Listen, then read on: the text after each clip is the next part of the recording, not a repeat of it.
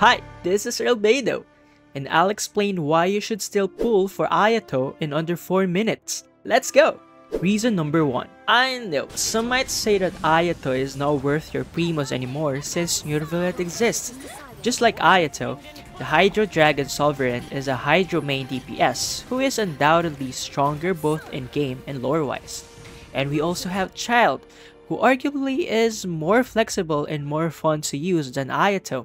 But the thing is, Child just had his rerun in 4.0, while Neuvillette had his in 4.1. So if you don't have them both, this means that it will be a long while for their next reruns.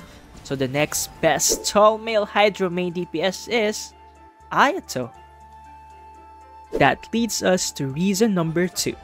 Ayato is a Hydro character. What makes Neuvillette and Child worth the pull is, aside from their kits, their element is Hydro. So same goes to Ayato. I made a whole video about why Hydro is the best element in Genshin Impact. Link in the description.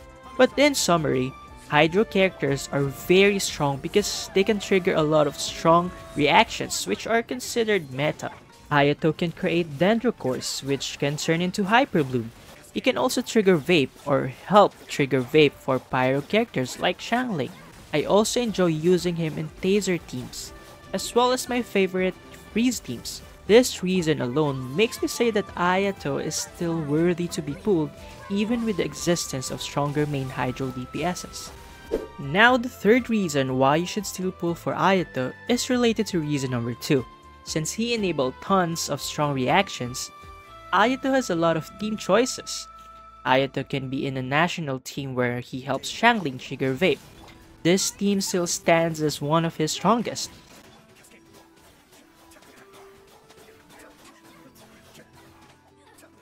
He can also be the Bloom trigger for Hyper Bloom teams. And we know Hyper Bloom still slaps the Spiral Abyss until now. Another fun team to use Ayato with is Taser team. Just include 1 or 2 off-field Electro characters and you're good to go. Ayato is also fun to use in Freeze teams. You can even pair him up with his sister Ayaka. Lastly, if you're not a fan of elemental reactions, you can use him as a main hyper carry DPS, where all the other team members are support characters. This includes shielders like Zhongli and buffers like Yunjin and Bennett. Reason number 4 is why I love Ayato. He is very easy to build, in the sense that he has a ton of artifacts and weapon choices. For artifacts, you may use his signature Echoes of an Offering, which I would not really recommend to farm unless you have Shao, or 4-piece Heart of Depth, which works so well with him, or the 4-piece Nymph Stream, which gives a ton of attack and Hydro damage. But my favorite is the 4-piece Gladiator's Finale, because even before I got him, I already had a complete Gladiator set which I obtained by farming bosses before. It's very easy to get and it's still at par with 4-piece HOD. For weapons, just equip any attack or crit sword and you're good to go. Before we proceed to the last one, please subscribe to my channel and follow me on Twitter for more Genshin Impact content like this. My last reason why Ayato is still a must pull, because he just have a simple kit, making him very easy to use.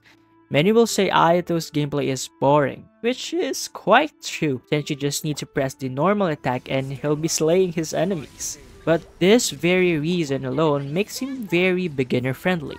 If you are the type of person who just wants enemies dead without doing complicated setup, Ayato will be your friend. You will either love him or hate him because of this. We reached the end of the video. Again, this is Albedo. See you next time.